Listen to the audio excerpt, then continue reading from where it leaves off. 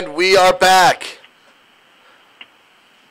We had some shuffling to do here. We were, that happens when on live radio. Sometimes you gotta make do with what you have. So right now we got our regularly scheduled guest, Kit O'Connell of KitO'Connell.com, freelance journalist, on to discuss Kit's recent work, which is great, by the way. Thank you. We love having Kit on the show. We love Kit. He's my favorite O'Connell. We were just discussing. How Kit should create a troll Twitter account named Keck O'Connell, where he makes over-the-top alt-right statements and see how many alt-right people he can get to retweet him, believing his bizarre tweets. But thank you for coming out here. Thanks, it's good to be here. I could probably just take the things that people tweet at me and turn that into the tweets for my evil twin account that we were just inventing. It'd be pretty easy to generate. You should do like a weekly article of alt-right comments on your Twitter. It'd be kind of repetitive. That'd be funny. But, I wanted to start off here with this article, Flawed but Promising. Could the Industrial Hemp Farming Act be key to hemp's future? And this looks like there's a thawing of this anti-hemp U.S. government stance. Is that what's going on right now, Kit? Yeah, absolutely. I would agree with that. What's really made the difference, hemp, like all forms of cannabis, was illegal for decades and decades since the war on drugs began. But in 2014, hemp was legalized in the 2014 Farm Bill for research purposes. And the definition of research in there was very generous, so it included all kinds of growing and even sales of hemp products under the guise of market research to see whether these things sell or not. Which makes sense. If you're going to grow a crop, you want to know if it's going to be profitable for you as a farmer or not. And it kind of left it up to the states to figure out whether they were going to grow hemp. And 33 states have legalized hemp growing, at least in a limited sense. And about 17, I think, are going to be growing it over the next year or so. And there's still some legal problems around it, but what's been interesting is it's been really successful. It's been really successful in some very conservative parts of the United States. So this bill that we're talking about, the Industrial Hemp Farming Act, is coming out of Kentucky. It's basically coming out of old tobacco country. And as tobacco sales have fallen, what we found is that hemp has stepped into the gap for some farmers. And some of the most conservative legislators in the country, in terms of other issues that you and I might care about, are actually becoming extremely supportive of hemp. And that's a really cool sign because it really has bipartisan support. As they say, if it makes dollars, it makes sense. And, these politicians are just responding to the economic demand of their constituents. They need to fill that gap where people are quitting smoking. Something needs to put more income into those farmers' pockets, and it looks like hemp. It could be very profitable for them. Yeah, absolutely. I mean, and it's better, obviously, because it's like, tobacco pretty much has only one use, and that's making this basically toxic product. And hemp has dozens of uses in terms of all kinds of products it can be made from. It can be extracted into CBD oil, which I know we're going to talk about in a little bit, I think. And, you can make it into any number of products. Of course, it can even be made into biofuel and plastic. And so, it's so versatile, but we do need to remove some legal barriers that are still preventing it from being grown freely in the United States. So what exactly does this bill entail? I mean, what will this open up to people? I mean, is this a nationwide sort of thing, or is it a selective group of states, or what's going on? It's a nationwide bill. It's So basically, yeah, what it would do is allow, instead of right now the states are allowed to regulate hemp for these research programs, but under this bill, if it became a law, hemp would explicitly become just a crop like any other crop. And this is, of course, only under this bill, the industrial side of hemp. So it would have to have low THC, which is the chemical that gets people high. So this isn't legalizing cannabis as we think of it, or marijuana. It's hemp targeted. So it's just the industrial hemp, which is low THC and used for fiber and textiles and fuel and CBD oil. And it would take that, it would separate hemp from cannabis in terms of its legal classification as a dangerous drug, and instead make hemp be explicitly legal. It would also even do some other beneficial things, like expand the level of THC that could be industrial hemp for research purposes, and basically would leave it up to the states to regulate it, just like their state agricultural departments and even the government's agricultural department regulate anything. And from what I understand, actually, the USDA, the U.S. Department of Agriculture, is probably the most supportive government agency when it comes to hemp. They are eager to get into supporting hemp growers in a big way, and they just need these legal barriers to fall. Now, the flip side of that, unfortunately, is that this bill is really imperfect right now. It just left the Senate Judiciary Committee, which is basically the first step that a bill has to go through.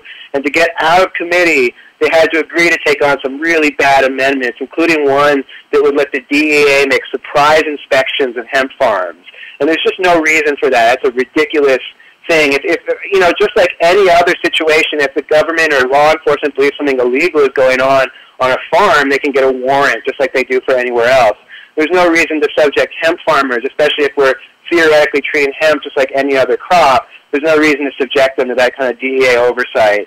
And there's a couple other little problematic provisions like that in there that had to be added. The hope now, of course, is that as it goes through the Senate and then as they try to pass a version in the House, that between the two, they can make a bill that it just legalizes hemp without all these weird add-ons. I really want to emphasize is that even if this law doesn't happen, if this bill happens, it's a sign that we're heading towards hemp legalization. It's really only a matter of time. With the mass cultivation of hemp, you're going to be cutting into some other corporate entity's business. Whether that be a paper mill or whatever. What sort of corporate pushback is there on this bill, if any? It's one of those things where it's hard to say, to know for sure, but I would guess that there's some corporate interest involved in some of those added-on clauses that I mentioned. I think we're going to see that kind of pushback, and probably their lobbyists are going to lobby against this kind of bill from happening. But when you've got people like Rand Paul and Mitch McConnell and Comer, these are some hard-hitting Republicans that are backing hemp, and so I think even with the corporate money, it's still only a matter of time before we see something that legalizes hemp. Well, that is good to hear. Next up is study. Out of 2,400 CBD users, 42% gave up pharmaceutical drugs. And now talk about corporate pushback. There's got to be a ton on this because this is working. Definitely, and I think that's part of the reason it is so hard to fully legalize hemp and CBD oil. Just like super briefly for any of your listeners that don't know, CBD, like I was saying, THC is one of the chemicals in hemp and cannabis that makes people feel high. And of course, it is a powerful painkiller. But there's this other chemical that works by itself or alongside THC that can work individually or together called CBD. And that does not have, in 99% of people, 99% of times you take it, it does not have any psychological feeling of a high, but people have found that it can help with a whole host of things, with chronic pain, with inflammation. It's been almost a miracle drug for some people with epilepsy.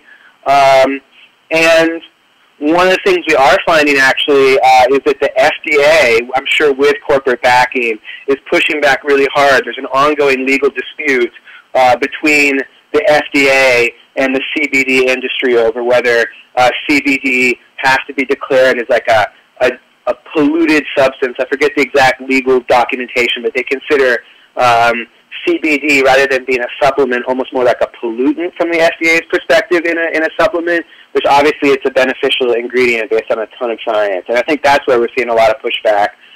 We also want to watch, moving forward, we want to make sure that like CBD and those kinds of things just get legalized and become accessible to people. We don't want what happens instead to be like that the pharmaceutical industry just sort of patent it and make it available for a very expensive prescription-only kind of treatment. We want this to be as widely available as possible. But yeah, this is a fascinating study. They looked at 2,400 people that were already using CBD. This was a website called HelloMD, which is like a medical cannabis website, and a company called Brightfield Group, which is basically a business analysis firm for the cannabis and hemp industry. And what they found was that 42% of people who use CBD have stopped taking other medications. That includes both over-the-counter medications and pharmaceuticals. So that's just a really extraordinary figure right there. So I know about kratom. Kratom has helped a lot of people get off of opiates, Suboxone, heroin, a number of other opiate-related pills. How does CBD oil work with people, relieving people of that urge to do opiates if they're an opiate addict? We actually have found there is some evidence that it can help with that. There's a really well-known and well-respected cannabis researcher named Sue Sisley, and she's done some research into help with addiction, as well as she's part of an ongoing study into cannabis and PTSD. And there is definitely some evidence that CBD alone or CBD plus THC can help people with symptoms of withdrawal and kind of that addictive urge. It definitely has some promising potential there.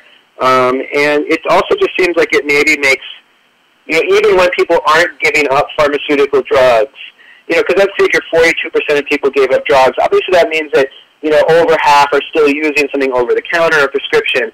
But even then, a lot of people found out that they can use less of those things. Like if they're on opiates for a chronic pain condition, or they take medicine for anxiety, a lot of them found that they can take a lot less of those medications if they're regularly using CBD. It's CBD oil, and it's promising spread throughout the country. I mean, in New York, you can just go down to the local head shop, bong shop, whatever you want to call it, and get some CBD oil. It's pretty amazing to see how rapidly, cannabis-related products have just. I mean, it's like a wildfire that won't be able to be put out. I mean, this is unstoppable, don't you think, Kit? I think so. There was actually a really interesting case recently where a grocery store, like a herbal natural grocery store in Indiana, was selling CBD, and the police actually raided it and took their CBD. But then when the lawyers for the grocery store came in and said, "Hey, you can't do this," the police actually had to give the CBD back and essentially apologize and admit that they'd been wrong to raid over this product. And so that's really extraordinary. It is spreading like wildfire. I think it is unstoppable at this point when you've got 33 states with hemp, and as far as cannabis goes, we're looking at, like 25 states or something around that, close to that are working to legalize psychoactive cannabis in some form. I don't think this genie is going back in the bottle, but we do still, ideally, we are still going to need legislative change. We're going to need Congress to continue to support hemp and cannabis and kind of remove those last few barriers, because the DEA and the FDA, they're holding on for dear life. They don't want that budget to go away from prosecuting people for using this plan. So we're going to need to keep fighting as people, and keep putting pressure on our lawmakers to make it legally possible for us to use this plan. What a horrible reason to hold on to the illegality of something. It's just pure greed and, oh, God, ignorance, too. But, go on. There's really no other explanation for it, because these are safe substances with a pile of scientific evidence showing how much they can help people. There's really no other reason other than they've got their budget and they don't want to lose it. All right, so, Kit, do you have time for one more article? Sure, absolutely. All right, great. I wanted to get into this article because this is really interesting, and it really runs down a group that people aren't familiar with. They're in the news a lot for destruction and violence. But the title of the article is, "What is Black Bloc? Why do activists wear masks?" And it says, one common misconception is that Antifa, antifascists, and Black Bloc are one and the same, or that Black Bloc are all members of a particular activist movement. In reality, Black Bloc is not a movement, but a tactic that has been used by diverse groups and movements over the years. So, I don't know, can we run down what exactly is going on here within, leftist activist circles, Black Bloc, Antifa, and everything that's going on in that sphere?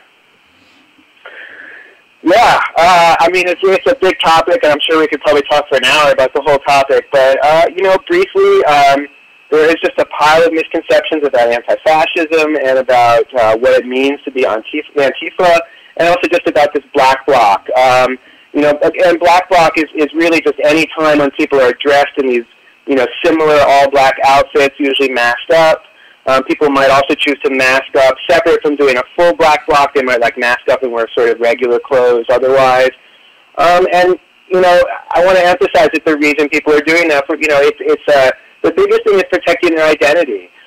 We have, neo-Nazis on the internet that are trying to, share people's private information for coming out to protest, even if they're not participating in acts of violence. Going after people for being involved in protesting, which is kind of ironic given that the whole sort of, myth or mythology or messaging that the far right is trying to use is that they're all about free speech, but it seems to only be their free speech. And one of the ways they do crack down on leftists is to try to spread their identity and expose them to losing their jobs or to hate or even assault by doing so. Anti-fascism, just like Black Bloc isn't a particular movement but a tactic, anti-fascism, Antifa is really just anyone that is out protesting against white supremacy, against neo-Nazis or white nationalism. And there is this kind of very coordinated media effort to make Antifa look like this just pure, uncontrolled, wild, immoral agent of violence. And I don't believe that to be true. I'm very concerned about that pushback because if you talk to actual activists on the ground, we can use Berkeley as an example. There's been a lot of negative media attention about what happened in Berkeley recently, trying to imply that anti-fascists and Antifa were unwelcome and just purely violent, when the reality is that they were invited by the community activists that were there to protest this white nationalist rally that was planned to happen in Berkeley. They were welcomed there, and they were seen, their actions were seen as 99.9% defensive of the left. And that really is one of the major roles of people in Black Bloc, whether they're anti-fascist or not, is a defensive role. If you look online, you can find some footage from the inauguration protests, against Trump's inauguration. And, right now there's dozens of people that are facing 70 years or more in prison for being scooped up by the police in an area where Black Bloc were protesting. And while, yes, there were some people in Black Bloc engaged in acts of property destruction, one of the major actions of them was also to protect people at the inauguration protests. There was some people that weren't even necessarily part of the protest that just came out to see what was happening, and the police started indiscriminately pepper spraying the crowd. And they've got those big jugs of super high pressure pepper spray. This isn't just like the kind of thing you or I could buy in the store. They were just gouging the crowd, and that included somebody who was disabled and couldn't move fast enough to get away, and another person who was carrying their young child who was just being coated in this pepper spray.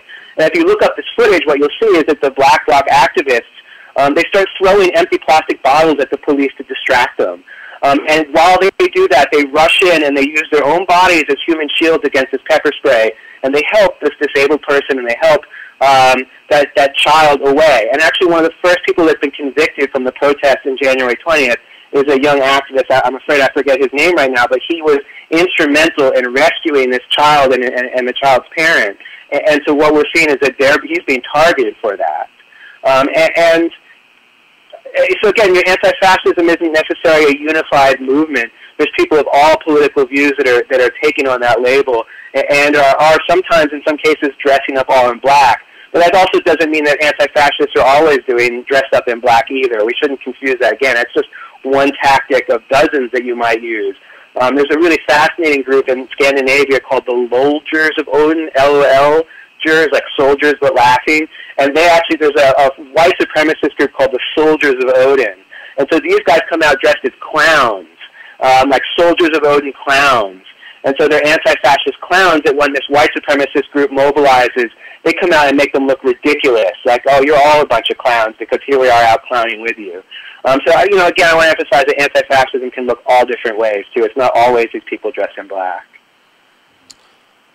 Yeah, that would be quite the scene, seeing these, if you were on psychedelics watching that scene from like a...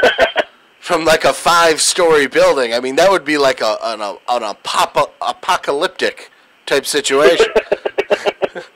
But do you think that, some of these black bloc anarchists that, have smashed windows of just random coffee shops or whatever, have given groups like Antifa, and when I say Antifa, I'm trying to not go like full NPR, Antifa. Sure. So I'm really kind of weird about saying the word, but, have they given Antifa a bad name, in a sense? Have they given Antifa a bad reputation? I think I'm more concerned, honestly, in this country that we are so obsessed with property in this country that a few acts of property destruction can, in some people's minds, outweigh what is being done or what the white supremacists are doing. Because this media attack on anti-fascism is coming, like 3 weeks, maybe a month since somebody was run down with a car, and Nazis were surrounding a black church with torches. Those are terrifying images of our past that we're reliving in 2015. And there's all this focus on that. And I don't feel it's my place to judge every single anti-fascist activist and what they do in the moment. Some of them do believe that these acts of property destruction send a message about the links between late-stage capitalism and fascism. That's not something, my primary work as an anti-fascist is educational. I teach classes. But I think we need to respect the diversity of tactics, and we need to focus more on what's happening on the people that the anti-fascists are fighting, and that's not what the media is doing right now. There's been thousands of words devoted to whether or not people fighting Nazis are the same as Nazis, and not those many words devoted to the fact that we kind of have a Nazi uprising in our country, that they're marching with torches in our country. I do think there's something to say about the word, though, Antifa. That's a word that's existed for decades in Europe. And if I was in France and I told somebody, hey, I'm part of an Antifa soccer club, most people there would know what that means. But here it's a relatively new word. And a lot of people don't realize when they hear it that all it means is anti-fascist. And most people out there aren't pro-fascist. But when they hear the media talking about these scary people in black, that certainly doesn't benefit anti-fascism. And so I've been trying to emphasize whenever I use that word, Antifa, I try to just expand it and say anti-fascist, because that's really what we're talking about. And yes, there's a place to debate tactics and whether and when to use different tactics as anti-fascists, but overall we should all be supportive of anti-fascism as a whole, because none of us wants these kinds of groups to grow in numbers and power in our country.